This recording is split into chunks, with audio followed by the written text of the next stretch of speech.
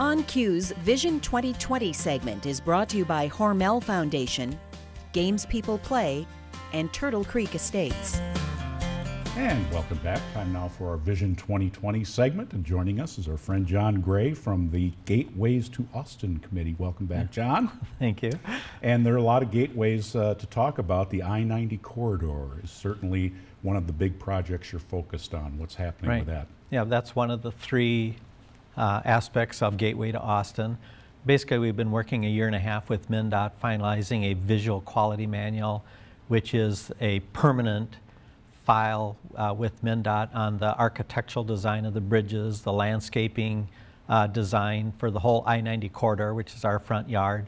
So that's being developed, but because it's on MnDOT property, they are totally responsible for it. So we've had community members working with them to develop this plan.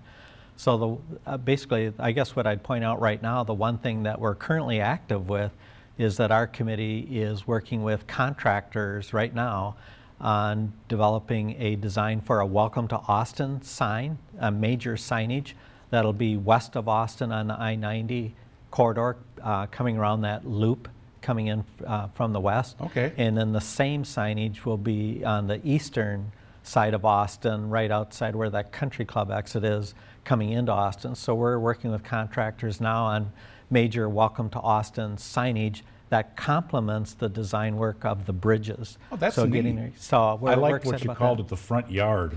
That the gateway is kind of, or the corridor is kind of the front yard of Austin. I like that. Well, that has been our sort of our,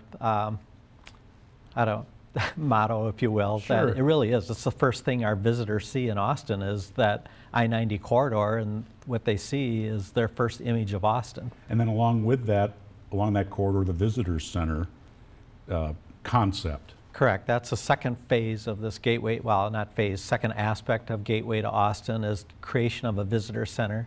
That's been in the works about the same time frame, about a year and a half. We've reached out to various organizations, including the community. We've had a couple of sessions where the community come in and give us their input of what they would see as viable in a visitor center. So we've put together the programming of what we'd like to see in the visitor center and outside. So that whole area, we figure we're going to need about 3 acres of land.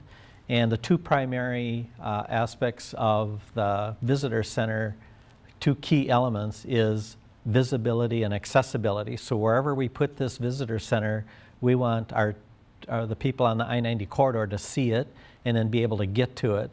And right now our preferred site is right behind the current Hy-Vee location. So there's approximately 3 acres back there right against the I-90 corridor, where no matter where you're going east or west, people can see that visitor center from the interstate.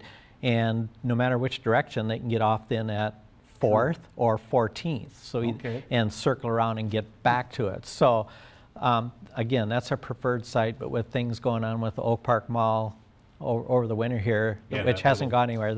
It's just a small issue, you know. That small issue. So we're on hold. And then, but to that end too, about people finding it, directional signs, which is a bugaboo of mine when you go to a town and you there's one sign and then you can't find, there's no follow-up signs? Sure. So that is the third aspect of Gateway to Austin, and that committee's been active, very active over the winter months, developing what attractions would our tourists like to see in Austin.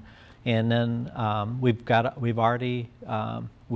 that committee has already created a design for the signage, which has gotten real good approval from anyone that's been shared to, including some of our city officials. And now what they're working on is the placement of that signage. So strategically, when people come off that I-90 corridor, so then right away directing them to, well, downtown would be a major one. So it's sort of in 2 phases, directing people to downtown and then other attractions within the community, whether it be the Nature Center, the Historical Society, Westcott Field, wherever. And then phase 2 would be additional signage downtown, directing them to various locations or attractions like the Hormel Historical and Paramount Theater. So there's a lot of things that Austin has to offer, we need to direct them once they get off the interstate to those various areas. That's exciting, John. It's Thank more you. work than what you would think. It is. And especially all those signs, you know, all of them say all roads lead to KSMQ. So you have to fit that on all those signs, you know, right? That every sign. If you can convince us you're an attraction. Yeah, really. Thanks, John, very much. You John bet. Gray. And that'll do it for us this time around. Thanks for joining us on Cue. Queue up your own comments for On Cue and send them to us at onq@ksmq.org. On Cue is a production of KSMQ Television in Austin, nonprofit public television.